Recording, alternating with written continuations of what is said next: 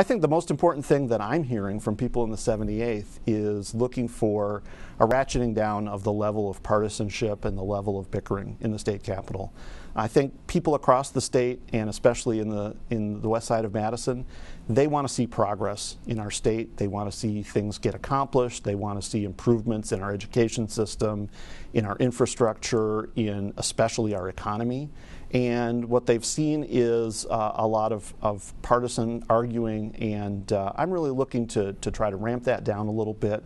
One of the things I've done over 7 years on the council is really developed an ability to work with all sorts of different people, including people I disagree with on things, and I'm hoping to bring that to the Capitol.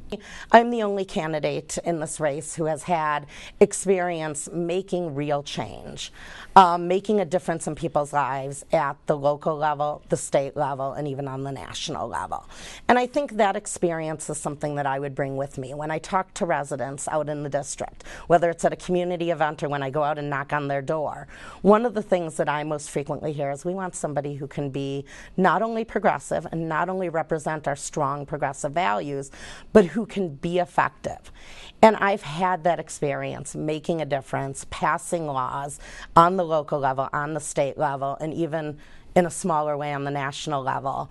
And I will bring that experience to the state capitol and represent our progressive district very well.